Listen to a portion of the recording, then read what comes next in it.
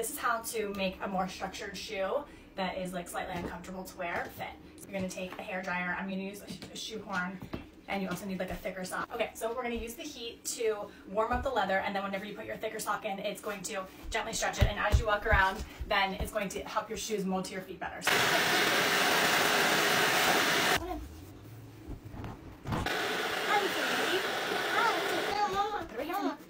perfect. Okay. Then you just walk around the house a little bit. Depending on the fit, you might have to repeat the process a couple times over the course of a month.